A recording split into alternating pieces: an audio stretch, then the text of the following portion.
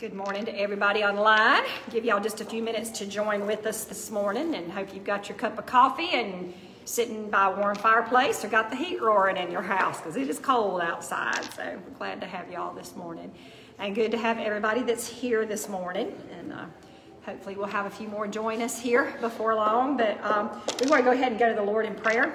And we still have a lot of prayer requests. I want us to specifically remember Jen this morning. She is preaching in Demopolis today. So excited for that opportunity, but we want to lift her up and remember her this morning, and that the Lord would speak through her and calm her nerves. And so, Jen, when you watch this later, we're praying for you for sure. We still have a number of folks that are battling COVID, battling the long-term effects of COVID and what it's done, and need to continue to remember Brother Broadhead. He is still struggling and having some issues there. Continue to remember Miss Lynn. Bobo is doing better. Still needs a touch. Still definitely needs a touch in his body. Let's continue to remember him. Sister Maggie Morgan, and continue to remember Sister Peggy and her family, and continue to remember the Golden family. Miss Debbie is still not doing well at all. So please pray that the Lord would intervene there in multiple ways, if you would do that this morning. Need to continue to remember Rebecca and Terry and all of our missionaries and our lost family members. And I'm sure there are probably some folks that I have forgotten. Just anybody have a prayer request that we need to add this morning? I got a cousin that got COVID, Jesse Kelly. Okay. All right. Just continue that next place to come on. Yes, need those back where they belong. Amen, brother. My husband has a cousin that's also been put in the hospital today with COVID and not doing well. So continue to remember them. Anybody else? All right, well, we want to go to the Lord in prayer, and so let's do that at this time and just ask the Lord to be with us today. God, we love you. We thank you for your mercy and your grace and your love toward us. And God, this morning on Valentine's Day, Lord, we're just reminded that there's no greater love than that you sent your son, Jesus, to give his life for us. And we thank you for that. Thank you so much for that. And this morning, Lord, we bring these needs to you, God, those that are struggling over COVID, Lord, those that are battling just with illness in their body, God, those that are struggling with cancer, Lord, and just the various issues that we have going on, Lord, those that, Lord, that are battling in their minds, Lord God, those that need peace and those that need relief from anxiety, Lord, those that are struggling with dementia, disorientation, God, that's bringing confusion and turmoil to them. God, we pray that you would just speak peace into those circumstances. And God, we lift those to you, especially that are battling cancer today, God. There's so many of our loved ones, Lord, that are facing these situations. God, we ask that you would minister in their bodies as well. God, we lift Jen to you this morning, God, as she's ministering the word in Demopolis. And I pray, God, for that service today, Lord, that you would anoint her, God, to bring your word and calm her nervousness that might be there. Lord, we lift our missionaries to you as well, God. You see the need in each and every circumstance and situation. Lord, we lift Brother Mac to you as well. You know the need that's there in his body today. Lord, we don't have anybody in this room that is not affected by having a lost loved one. And God, we lift our lost family members to you, asking, Lord, that you continue to show mercy in those circumstances, and that you would prick their hearts, God. You would send persons by their way that they could listen to, that they could hear your word one more time, God, and give them another opportunity to respond. And we thank you for that. Lord, we pray for our services today. Lord, for every Sunday school class that's going on right now, Lord, right up through our worship time, God, we just ask your anointing to rest here. And Lord, as we divide your word today, I pray that you would help us to correctly divide your word, God. Be with us during this time of study, Father, and as the threat of ice comes our way, Father, I just pray a hedge, a shield of protection, Lord. Father, we love to see pretty white stuff, Lord, but we don't like what it brings. And I just pray, Lord, that there would be safety would abound. You would keep your hand on each and every one. God, we commit this time to you. And again, we thank you for your love, your mercy, and your grace. It's in Jesus' name we pray. Everybody said, Amen. amen, amen. Y'all come on in. Good to see everybody this morning. We are continuing in our study from the book of Mark, and we are on Mark chapter 13. We're going to do the entire chapter this morning, so that's where you can turn in your Bibles if you're following along with us online. And we're going to talk about, Jesus is going to teach about the end times. And how many of you are interested in that particular topic? End times. There's been a lot of movies, a lot of books written on end times. There are a lot of people who speak specifically on that. There's a lot of ministers who share specifically on that. How many of you remember a number of years ago, we had a friend of ours come through that brought in the big map, the big chart, and talked about end times and everything. It's fascinating. It's interesting. We're curious about that. We want to know what is going to happen, okay? And there's nothing wrong with that. That, God gave us a curious mind, and we want to know these things, and there's nothing wrong with wanting to know that. But it all needs to be put into perspective.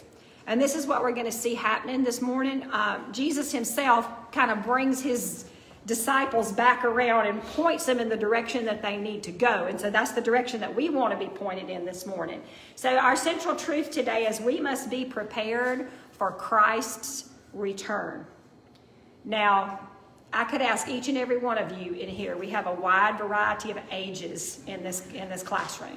So I could go from the oldest to the youngest. And even the oldest person in here, and I think that's going to be Papa, okay? Papa Roy, you've been talking about the Lord coming back since you were a little bitty, right? The fact that he's not returned yet does not mean he's not coming, right? That's right. Okay. So we are to look for what we call the imminent return, or the return at any moment of Jesus Christ. Okay. This is what we are to do as his followers, as his Christians. Okay.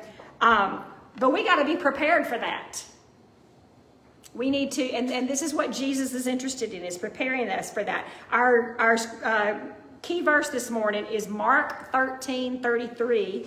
And I'm going to read the NIV version because I think it's we'll read them both. King James says, "Take ye heed, watch and pray, for you know not when the time is." The NIV, I like the way it says it. "Be on guard, be alert. You do not know when the time will come." Okay, you can't get any plainer than that. Keep your guard up. Be alert, because we don't know when he's coming. Now, when we talk about the gospel of Jesus Christ, the word gospel itself means what? Good news. The good news of Jesus Christ, okay? So when we start talking about prophecy, we start talking about the end times, okay? It's a mixed bag. There's some good things going to happen, but there's also what? Some bad things that are going to happen, okay? Think about that. Even in Jesus' lifetime, he experienced bad and he experienced good, right? He had to go through an awful lot through his trial and the cross and all of that before he had the victory of Resurrection Day, right? So in the process of the gospel, while the gospel itself is good news, sometimes the process of the gospel brings difficult times. Does that make sense? Okay, so this is what we're going to see today. We're all going to face good times in our life, and we're all going to face hard times in our life. If the Lord tarries, we're going to begin to see even more hard times coming in our life. But we're not to be discouraged by this. And our lesson today is saying, be alert, stay awake, pay attention to what's going on. If you are, then you have no need to fear, okay? And so that's what we want to hold on to today, is we do not need to fear what is coming down the road. We don't need to fear what is going to happen to the United States, what is going to happen here, what is going to happen there. We don't have to fear the events that we read about in the book of Daniel, the book of Revelation, okay? If we're keeping our eyes on Jesus Christ. So we're going to find in Mark chapter chapter 13 today that Jesus just has a very candid conversation with those who are closest to him. Okay, just a small group of his disciples that he's talking to here. And he's gonna have a candid conversation with them. They ask him some questions and he begins to respond to them. Okay, and we're going to see as how he addresses this, we're going to see that he places some priorities on where their minds need to be. Okay? Our minds can get so bogged down and overwhelmed with everyday events. How many of you have ever been there? You just get bogged down. You get flustered, whether it's something going on at work that you can't control, something going on at home that you can't control, how much the cost of your prescriptions are this month, how much, you hit a deer in the car and you got to fix that, and all these different things, and they just kind of come in, and after a while they almost dull our senses. And sometimes we get to the point, I saw somebody put a meme on Facebook the other day where they just kind of had their head in their hand and they said, I thought 21 was going to be better. Let me just go back to bed.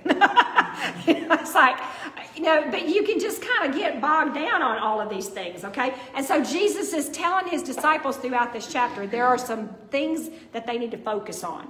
They need to get their eyes set. Most of y'all know, I battle vertigo really, really bad.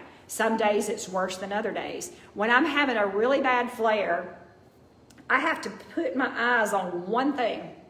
I can't be looking around like this. Don't take me to the grocery store if I'm having a bad vertigo day. I will fall on the floor. I cannot, I can't look around. I have to focus on one thing until I get my head straight, okay?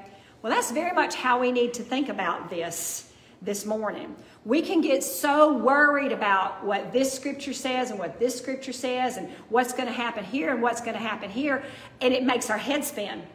And so we've got to keep our eyes focused, and this is what Jesus is going to point to this morning. So again, we are in Mark chapter 13. We're going to pick up at the very beginning right there, okay? And we're going to see, like I said, that Jesus is going to have a candid conversation. So let's read chapter 13, verses 1 through 8. It says, and I'm reading the ESV version, by the way. It says, and as he came out of the temple, one of his disciples said to him, look, teacher, what beautiful stones and what wonderful buildings. And Jesus said to him, do you see these great buildings? There will not be left here one stone upon another that will not be thrown down. And as he sat on the Mount of Olives opposite the temple, Peter, James, John, and Andrew asked him privately. Okay, that tells us they were in a small group right there. They asked him privately, tell us, when will these things be? And what will be the sign when all these things are about to be accomplished? And Jesus began to say to them, now look at this first sentence. The very first thing he says, see that no one leads you astray. Wow.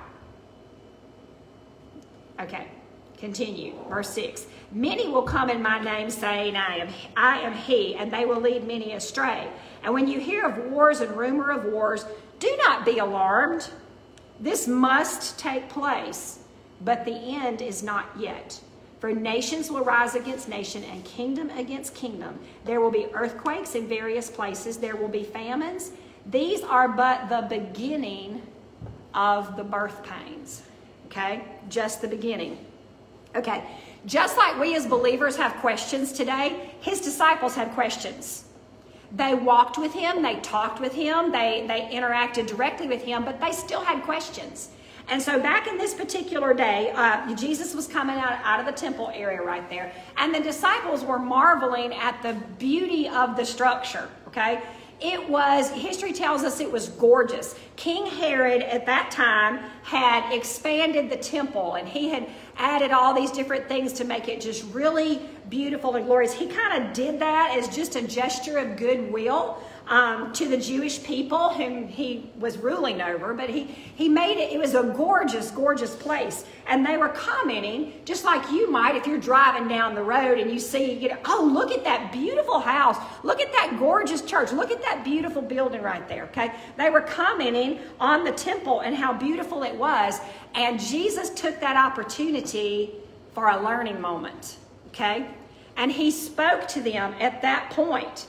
And he says, yeah, you see these great buildings as beautiful as they are? Well, guess what? There's coming a time when not a single stone is going to be left on top of another. It's going to be totally, totally destroyed. Okay? Where did that come from? I mean, I would imagine if you were one of those disciples, you're like, what? What? We're talking about how beautiful this is, and you're talking about it's going to be destroyed, and I don't, So this automatically left them with some questions, right? So I picture in my mind that, they're probably walking along as they're talking, having this conversation. And so what does Jesus do? He just maybe crosses the little road, the little street right there, and there's the Mount of Olives. And so he goes over there and he just pulls up a rock and he sits down and says, let's have a talk. Let's have a talk. We're going to have a candid talk this morning, okay? So they begin to ask questions. Verse 3 tells us that as he sat opposite the temple on the Mount of Olives, Peter, James, John, and Andrew asked him privately, tell us, when's this going to happen? Tell us about this. What we want to know, we want to understand all this, okay? And as we read through the chapter today, we're going to find that Jesus tells them a little bit. He tells them just what they need to know. He doesn't tell them exact details. He tells them a little bit. But his first response tells us where his heart is and what he wants his disciples to hear. Okay, we talked about last week the fact that Jesus didn't beat around the bush. Jesus, when he said something, he said it for a purpose. He said it for a reason. And, when they teach you speech, I don't know how many of y'all ever had speech in school, okay? But when they teach you speech, as you come in and you open to give your speech, you're supposed to lay out your points. Then you come back and you expound on each of those points. And when you end your speech, you're supposed to recap those points, okay? So that tells you that the very first things that you say are typically the most important. One of the things that when we went online and we started doing everything online, especially for that time frame when we were closed completely and we couldn't meet, we had our district had meetings and they would get all the ministers together on Zoom and we'd talk about how do you do this and what's the best way to do this and how can we get this across. And one of the things that they expressed was, people are not going to sit and watch you online forever. You know how when you're sitting in front of your TV, if what's on that TV doesn't catch you in the first 5 minutes, what do you do? Click, click. Do you know how many people I talk to, and if you're guilty, shame on you. You know how many people I talk to that say, oh, I've really enjoyed my church time since COVID hit. And I'm like, yeah, I just cruise all the sermons on Facebook. I listen to a few minutes of this one, and I listen to a few minutes of this one, and a few minutes of this one, and I'm like, then you're not getting anything but a smorgasbord of confusion, okay? Listen. But, one of the things that they said was, don't belabor your point. Get to your point. Talk about what's most important, because you're not going to have a captive audience for very long. I had to watch myself, because when we were just at home and we were having to stream online, I couldn't stay in the same room as my husband and be able to operate the camera and put comments and all that kind of stuff. We had to have him in one part of the house with the camera going, and I had to go to another part of the house on my stream because the internet service was not strong enough to keep us both going. It would either drag his down and it would cut it, or mine would be delayed and I was commenting, amen, praise the Lord, when he was saying something bad, It's like because it was delayed. So I would have to go to another part of the house. Well, after a couple of weeks of that, I would find myself on Sundays Well, I'm listening to this, and he's out in my piano room and I'm in the house listening to this. Well, I'm going to go ahead and go put that pot of water on to boil. So, tea will be ready or whatever. And you could find yourself, and before you knew it, you're distracted, okay? So Jesus starts out. He knows he's got a lot to tell these disciples. But he wants the very first thing that he says, okay, to get within their spirit. And we know this because he repeats it multiple times throughout our passage today. Jesus says, watch out that no one deceives you. See that nobody leads you astray. Many imposters are going to arise. There's a lot of things that are fixing to happen. Be careful that you are not led astray, okay? He goes on to say, nation's going to rise against nation. There's going to be, famine. There's going to be earthquakes. How many of you saw there was an earthquake in Japan yesterday? Our missionary there is fine, but it was a frightening thing, But we're hearing earthquakes all the time. Famine is definitely a situation that's going on. Wars and rumors of wars. We're seeing this, and everything seems to be on the increase. And Jesus says to them, don't be alarmed. These things are going to happen. This is what is going to take place. This has to happen. And he says this is just the beginning of birth pains. Okay? Those ladies of you in here who have had children know that, especially with that first child, you don't just, oh, I'm in labor, here's the baby. It's a process, okay? And some women labor long hours, hours, even to a day or more, before that baby ever arrives. So as we begin to see all these things happen, it doesn't mean that the end is right then. But Jesus is saying this is the beginning of birth pains. This is the warning sign that it's coming, okay? So sit up and pay attention. So let's pick on up in verse 9. He says again, verse 9, but be on your guard, okay? Be on your guard, for they will deliver you over to councils. You will be beaten in synagogues. You will stand before governors and kings for my sake to bear witness before them. And the gospel must first be proclaimed to all nations. And when they bring you to trial and deliver you over, don't be anxious beforehand what you're going to say, but say whatever is given you in that hour. For it's not you who are speaking, it's the Holy Spirit. Okay, now why is Jesus talking about all of this? Why is he suddenly saying to them, you're going to be delivered over to councils, you're going to be beaten in the synagogues, you're going to stand before governors and kings? Why is he talking about this? Is he trying to frighten them? No. He wants them to be prepared. He wants them to be prepared that this is fixing to come. Persecution began immediately after Jesus' death and resurrection. Now, technically, it began prior to that, but the focus of it was on Jesus himself, okay? After his death and resurrection, where did we find the disciples after his death? What did they do? They went and shut themselves away, okay? Why? Because they feared the same thing was going to happen to them. Isn't it amazing that right after his death, they locked themselves away, they were fearful, but after the coming of the Holy Spirit, what did they do? The Holy Spirit gave them boldness, and they went out and they took the gospel everywhere, okay? That shows you the power of the Holy Spirit. Jesus even talks about that at the end of this couple verses we read. Don't be afraid, the Holy Spirit's going to be with you. The Holy Spirit's going to give you what you need, okay? But he's wanting them to be prepared. Now, the warning that he gives is right there to the disciples. As you begin to share the gospel, persecution is going to come to you. These things are going to happen. You're going to be called to stand and give an account before leadership and rulers, and these things are going to happen to you. And we saw this in the history of the church. As you read through the book of Acts, you will see that his words were true, right?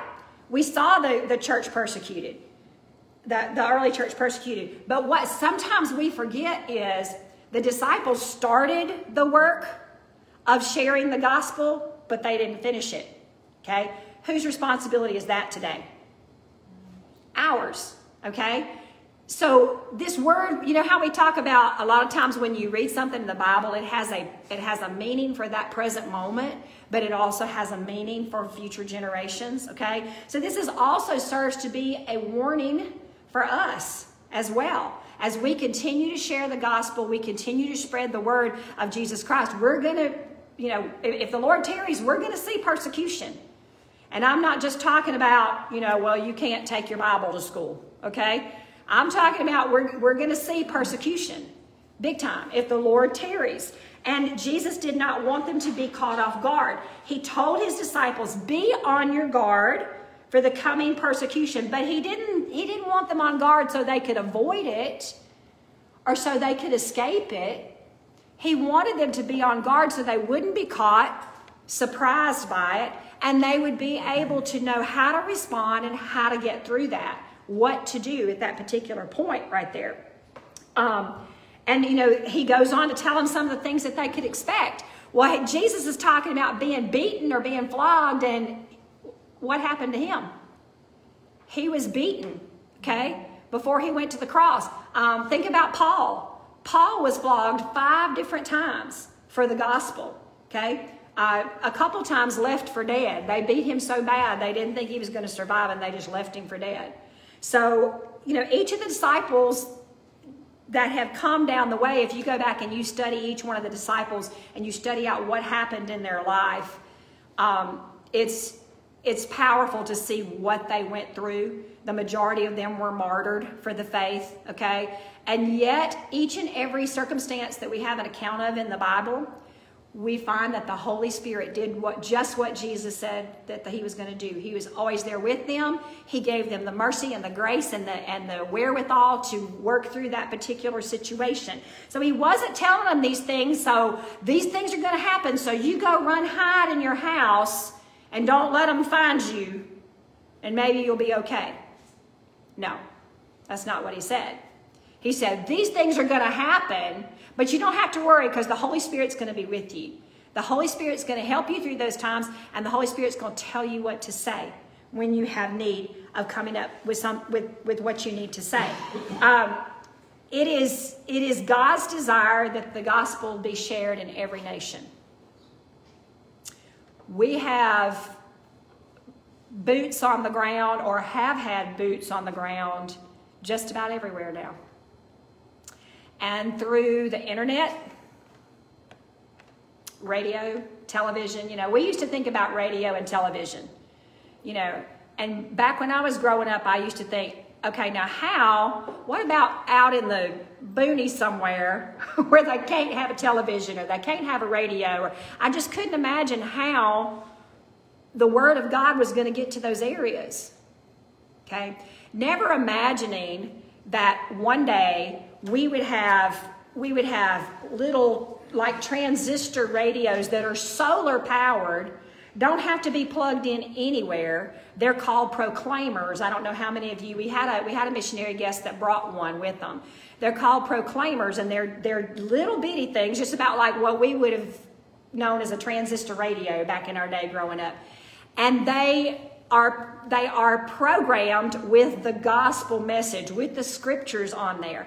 And they get these into remote villages in the language that it needs to be, and they're solar powered.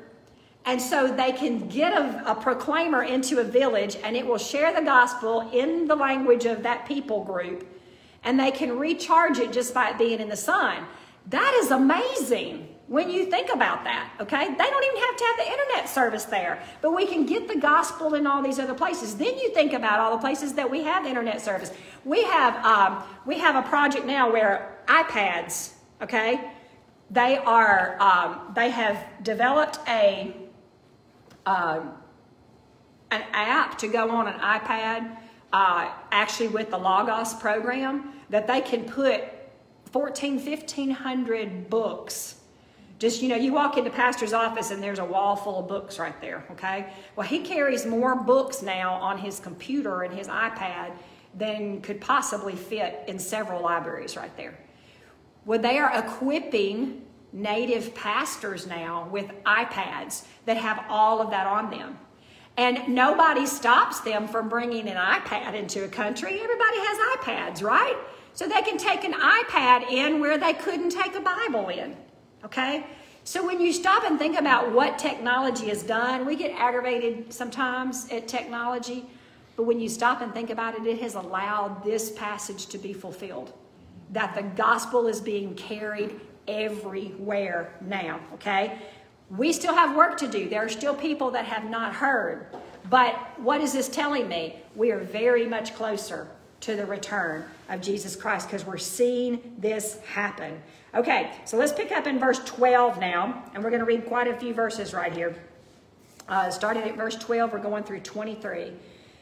And so he says, the last thing he's just left us with is you don't have to be afraid. The Holy Spirit's going to help you in this time. And then he says, verse 12, brother will deliver brother over to death, and the father his child. And children will rise against parents and have them put to death. And you will be hated by all for my name's sake. But the one who endures to the end shall be saved. Okay. Notice, I find that interesting right there. He doesn't say, if you can endure to the end, you'll be saved. That would be a speculation as to whether you were going to make it or not. But he says, the one who endures is going to be saved. So that to me brings hope that, yes, we can endure this. Yes, whatever comes our way, we're going to stay steadfast in our faith and we will be saved. Okay? Reading on, verse 14, he begins to share with them some things, some signs that are going to be leading up to the return of Christ. He says, but when you see the abomination of desolation standing where he ought not to be, then let those who are in Judea flee to the mountains. Let the one who is on the housetop not go down, nor enter his house to take anything out. And let the one who is in the field not turn back to take his cloak. And alas, for women who are pregnant and for those who are nursing infants in those days. Pray that it may not happen in winter. For in those days there will be such tribulation as has not been from the beginning of the creation that God created until now and never will be. And if the Lord had not cut short the days, no human being would be saved. But for the sake of the elect whom he chose, he shortened the days. And then if anyone says to you, look, here's the Christ. Look, there he is. Do not believe it. For false Christ and false prophets will arise and perform signs and wonders to lead astray, if possible, the elect. But here he goes again. Be on guard. I have told you all this beforehand. He's saying, I'm telling you this. Listen to me. You ever had a child that reached out to touch a hot pot and you said, don't touch that, that's hot. And they keep on, and then all of a sudden they reach out and touch it and they burn themselves. And what's the first thing we want to say? I told you that was going to happen. I told you. Okay, Jesus is warning us. This is 3 or 4, I've lost count, times that he has said, be on your guard. Be on your guard. Okay? He's saying the times leading up to his return are going to be filled with distress. And he warned them specifically about false prophets, false messiahs.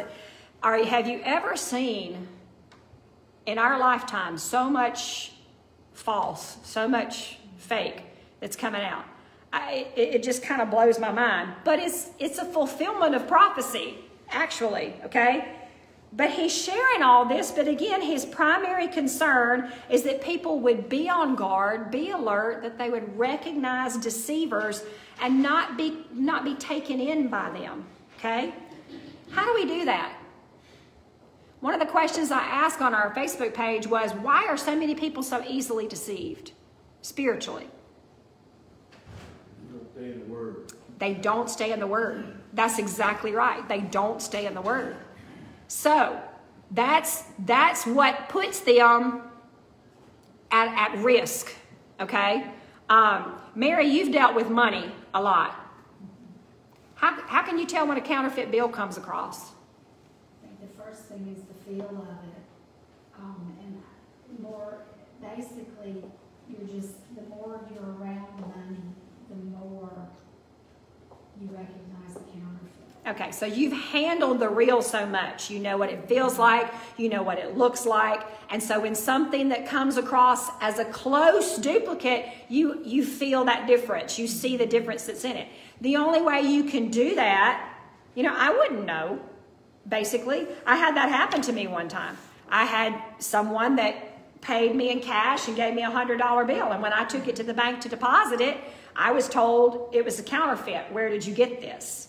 And we tracked it all the way back. Well, that person had gotten it, it had been passed to them, and I had no idea it was counterfeit till I took it and put it in the hands of somebody that handled money all the time, and they immediately recognized it.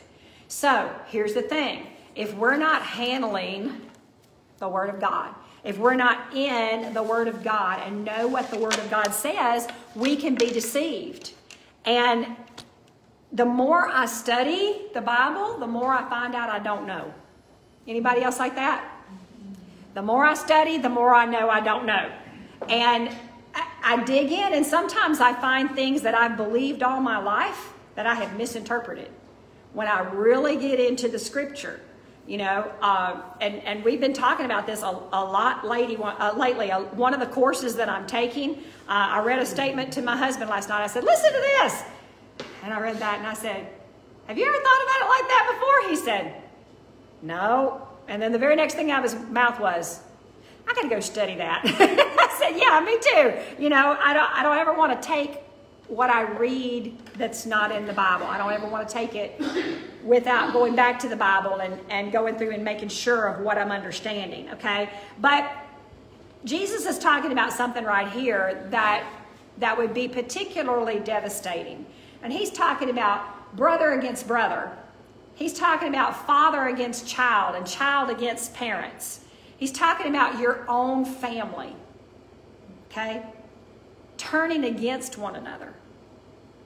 And that brings a level of hurt or a level of pain that is so much worse than somebody else. A friend turning their back on you, or a stranger, betraying you or something like that.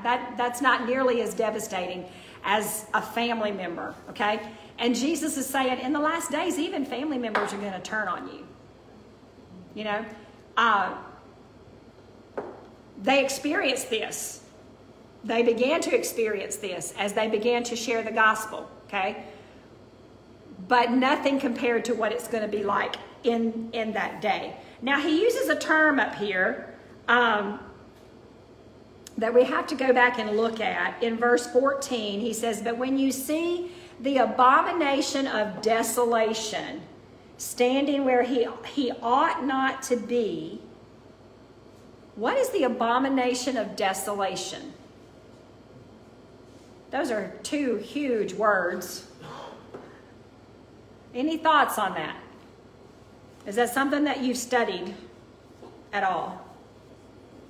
Okay.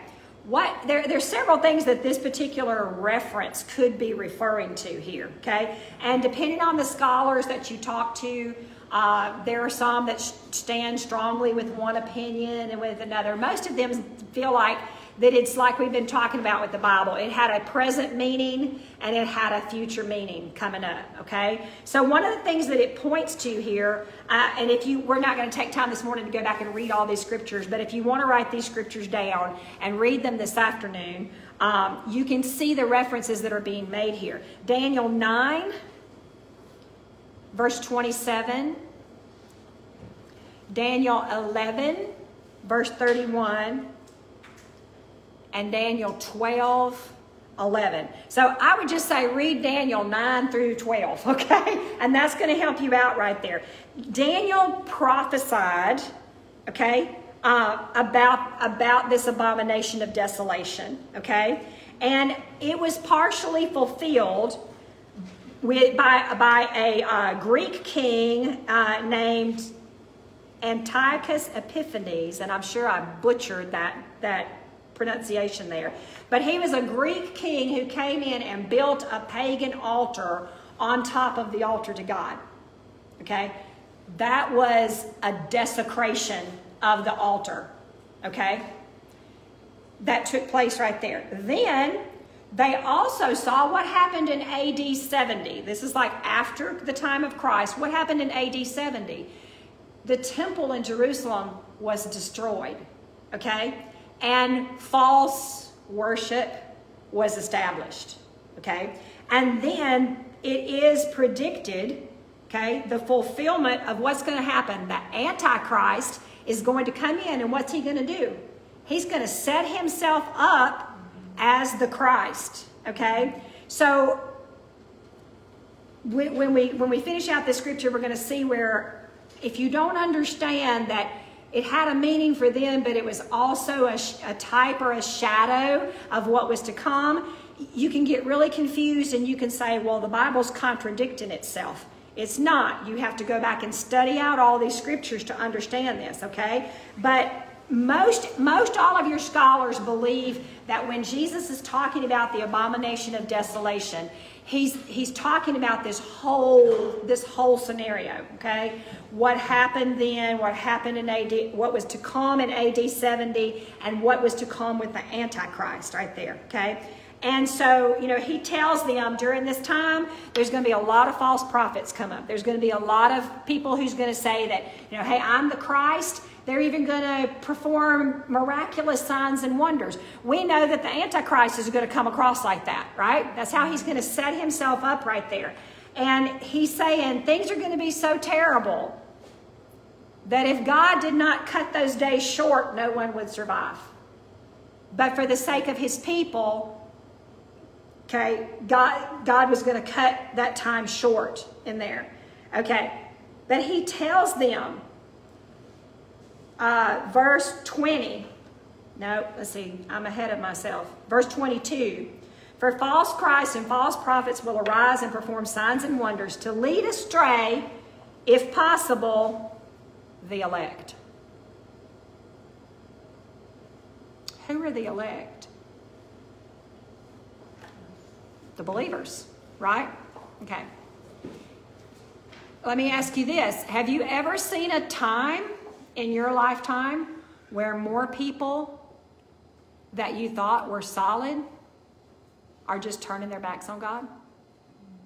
How many of you know at least one or two people that you thought were solidly based that have just totally turned their back on God? Yeah. Okay. Yes, sir. You talk about people standing there crying, you know. Well, I wanted you, and I'm sorrows. I know you all heard of sorrows. Mm-hmm. He was the rich people. Well, he said he was God. You didn't have to believe in no other God. Yeah. You think about that. Yeah. That's pretty strong language. So you're right. We have athletes. Don't we, Chris? I mean, Chris is smiling and nodding back there. We have athletes who have set themselves up basically as God. You know. Call itself a king. Yeah. Yeah. So, you know, but the thing about it is, you know, we think, I never thought I would live to see people just walking away from Jesus. Just walking away. And I never thought I would live to see the elect being deceived. Okay? So what does this tell us? Do we have to get all scared? Do we have to worry about this? No. But we do have to be on guard, lest it happen to me or lest it happen to you. Okay? So Jesus is saying when this begins to take place, watch out. Watch out. Be on guard, okay? He says, be on guard. Don't let this catch you off guard. I've told you it's coming. I told you if you put your hand on that hot pot, you were going to get burned. So he's saying, I told you to watch for these things. So why are you so shocked when you see it happening? Okay. While believers can look forward to the joy of being with Jesus in eternity after his return, that good news also includes the bad news of judgment upon people who don't accept him. We pray every Sunday morning in Sunday school, we pray for our lost loved ones. Okay? What are we doing besides praying? We need to pray. I'm not taking that, I'm not belittling that. But what are we doing besides praying? Do we truly grasp what judgment is going to look like for those who do not endure to the end with Jesus Christ? Do we truly grasp that? If all believers could truly grasp the full meaning of the judgment to come, maybe we would be more intentional about reaching our friends and family, and indeed all nations, for him. Now, as we go on and we read verses 24 through 31, he starts talking about things that are going to happen in nature, okay? Things that are going to happen with the sky and with the earth, and things that we're going to begin to see. He talks about the sun being darkened and the moon won't give out its light. We're in verse 24 right here, 24 through 31. The stars will be falling from heaven. The powers in the heavens will be shaken. And then they will see the Son of Man coming in the clouds with great power and glory. And then he will send out the angels and gather his elect from the four winds, from the ends of the earth to the ends of heaven. Okay? Jesus is going to return with such authority when he comes. With such authority. There's going to be no doubt who he is. He's not coming as a baby in a manger. He's not coming as a meek lamb. He's coming as the Lion of the tribe of Judah, in authority and in power. Okay? And he's saying these things are going to happen. All right? Then he tells them, go ahead. Was somebody going to say something? Okay, all right. Then he tells them, verse 28, from the fig tree, learn its lesson. As soon as its branch becomes tender and puts out its leaves, you know that summer is near. Now, why is the fig tree such a big deal for Jesus to be talking about? In the South, we know that, right? Well, in the wintertime, the leaves fall off, and then as spring comes, winter begins to fade, and you can see the buds coming out, and then you see... In Israel, the fig tree was one of the few trees that loses its leaves in the winter. Okay, so he uses that as a prime example right here. And he says, so when you see this happening and you see the fig tree beginning to bud and you see what's happening, you know that summer's not far. It's not long off. He's saying, learn a lesson from that. I'm telling you these things that are going to happen. When you see them happen, understand that the end is near. Okay?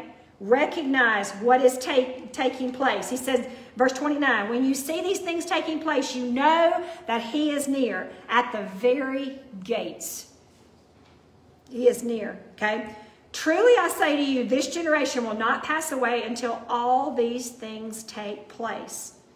Heaven and earth will pass away, but my words will not pass away. Verse 30 is what throws us off. And it's what a lot of people will use as an argument to say, well, the Lord's not coming back because he told the disciples that their generation would not pass away before they saw all these things, and that didn't come to pass, so that means the Bible's not true. Okay? Well, there's several ways that we can look at this passage right here. Okay? Now, there are some people that believe that he was talking about that generation, the disciples right there. Okay? If that is the case, if he was talking about that, then the abomination of desolation did occur in AD 70 when the temple was destroyed. And that group of men, by and large, that generation, saw that happen.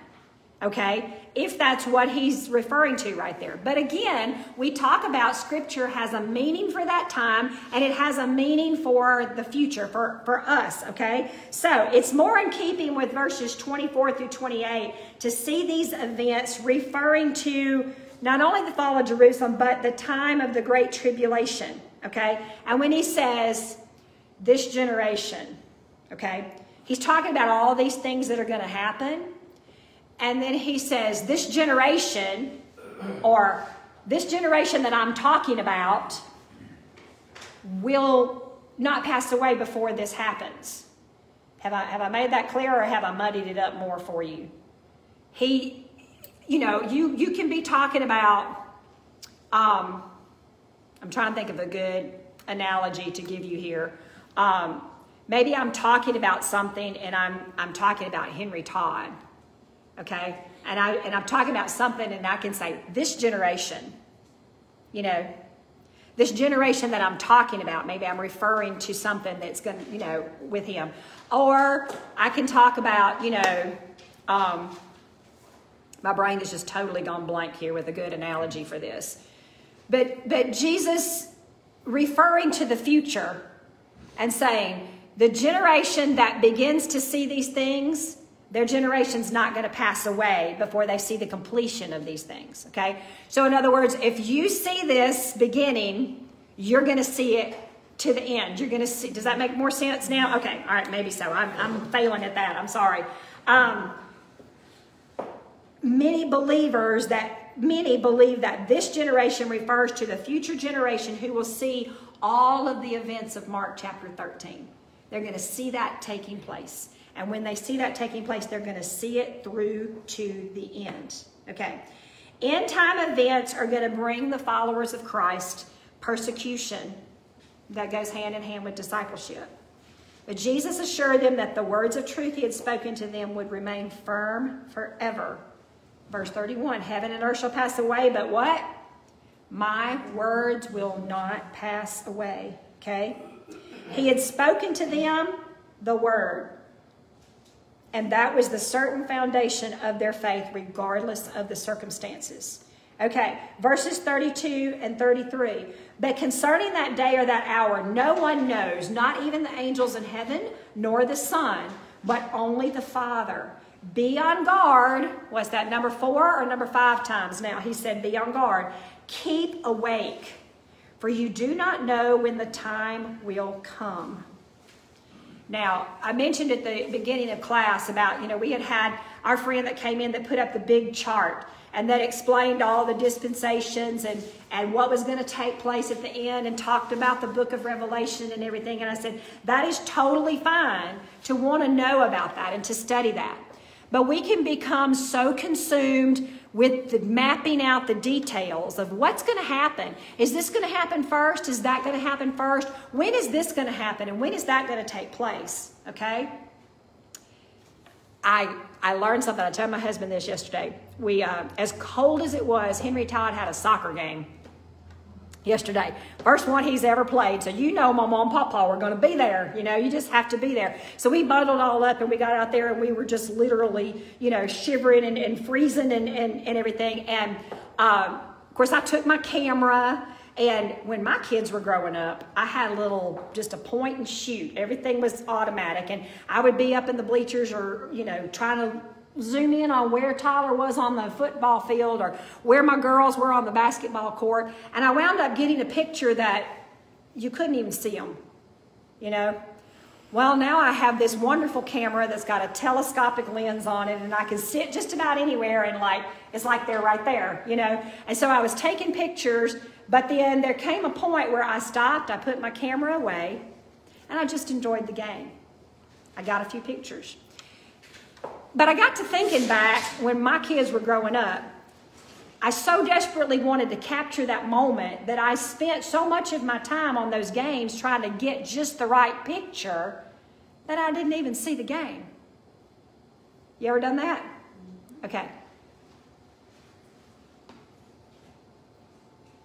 The Lord is warning us not to get so caught up in the details of mapping out this situation that we miss the main point, okay? That we miss.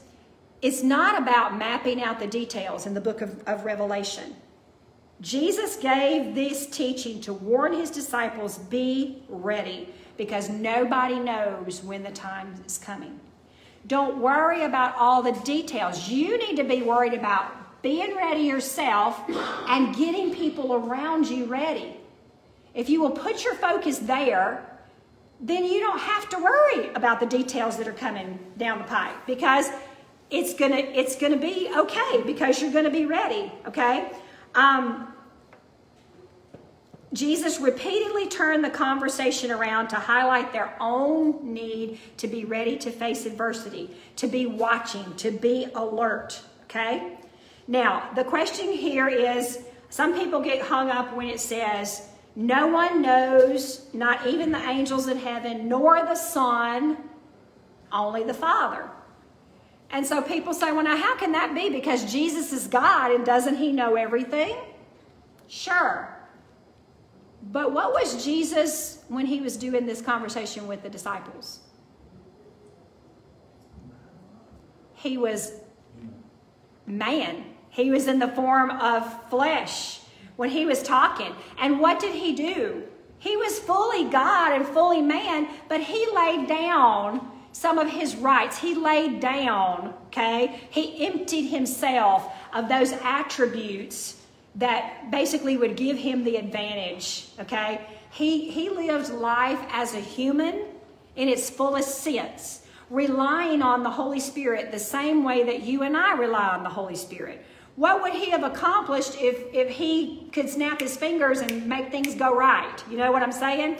So at this particular time, as Jesus walked on the earth, he emptied himself of those things. So the Son, in the form of flesh, in the form of man that was standing there talking to them, did not know, okay? He was in human form. When he died and was resurrected and ascended back to the Father, what did he do? He picked up those attributes again. So yes, of course, Jesus knows. But he was talking as from the vantage point of a man, okay, when he was saying these things. Does that make sense? Again, I don't want to muddy stuff up. I want to say something right yes. now. If God had told him if he did know, if he had told him, it'd be just like us now trying to figure it out. We would wait till then to get saved. Exactly. Cry for what you say all the time, not when you be ready. Exactly. But if we figured it out, and we are always trying to figure it out. We don't figure it out because he wants us to. He wants us to be ready, just like he said in the end. It just goes back to what we were talking about, a lady who is pregnant and goes into labor, okay? You know, the time to pack your bags and be able to get all those things that you're going to need is a couple weeks before that happens, okay? You don't want to, you know, I've been one of those ladies that had to go unexpectedly way too early and didn't have anything that I needed. You know, you don't want, we need to be ready. And he just continues to emphasize that over and over and over. Be alert, stay awake, be vigilant, okay? Almost every one of us has participated in something that has made us wait. Whether you're waiting for a bus, you're waiting for a plane, you know, you're waiting for church to be over, you're waiting for Sunday school to be over, and what happens? Fall asleep. We fall asleep. We nod off, okay? In the absence of activity, it's easy to go to sleep. Now that's a mouthful of words right there. In the absence of activity, it's easy to go to sleep. Jesus compared this to a man who leaves his servants in charge during his absence. And in this parable, as we continue the rest of this chapter right here, in the parable that it shares, the homeowner assigns each servant a task to perform, including a special task of keeping watch assigned to one servant. Between Jesus' ascension and his return, each of his followers have been given gifts that we are to be using for ministry, to perform faithfully as we watch and wait for him. If we are falling asleep, it is probably because we are not doing what he's asked us to do. We are not utilizing the gifts that he has given us. We've become inactive, okay? And what happens when you become inactive? You stagnate, right? There's no movement in a pond. What's going to happen? The water's going to stagnate, okay? So, because we don't know the time of his return, stay awake. You know, verse 35, therefore stay awake, for you do not know when the master of the house will come, in the evening or at midnight or when the rooster crows or in the morning, lest he come suddenly and find you to sleep. And what I say to you, I say to all, stay awake. That's number 5, 6, whatever, in this one passage of scripture where Jesus keeps going back and he says, stay awake, watch, pay attention, be busy, be active, be alert, stay awake, because the time is at hand, okay? Jesus spent about 3 years with his first followers, teaching, preaching, eventually dying and rising from the grave. We as his followers will spend eternity with him. But for this present time, he has given us the gift of the Holy Spirit. We don't have to fear the future. We don't have to fear whatever's coming down the pike, okay? Because the Holy Spirit will be right here beside us, helping us maintain our firm in our faith in every circumstance. To he who endures, what did he say? Will be saved. He doesn't say if you endure. He says the ones who endure. That means it's possible, okay? We stay awake, we stay alert, we be active doing what he's called us to do. We don't have to worry. We don't have to fear. Let's not be so caught up in worried about the prophetic, okay? Let's not be so caught up and worried about, is this going to happen or is that going to happen? Let's be caught up right here in the Word of God, feeding off of his Word, because this is our security. This is our firm foundation that we stand on. The Holy Spirit is with us, and we don't have to fear.